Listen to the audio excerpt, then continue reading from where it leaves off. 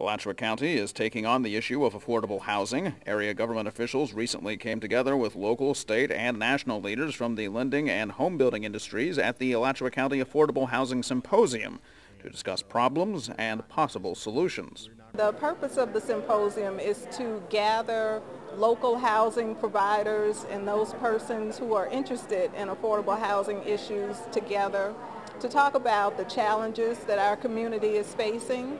Representatives from Freddie Mac, the Federal Home Loan Mortgage Corporation, the National Association of Home Builders, and the Miami-Dade Housing Finance Authority were on hand.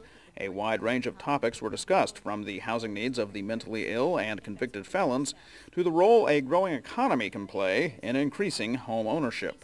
Another important issue I think that was brought up was that perhaps through more economic development and increasing the standard of living in general, people would be better equipped, to buy a house. Organizers are optimistic the meeting created the framework necessary to help direct future policy.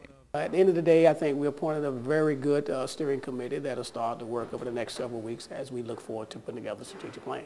You'll begin to see some of these ideas become strategies, goals for us to attain, and we'll be able to find ways that we can actually measure the outcome for those strategies and goals. The symposium can be viewed in its entirety here on Community 12. Check web listings at www.alachuacounty.us and follow the link to Channel 12 schedule for dates and times.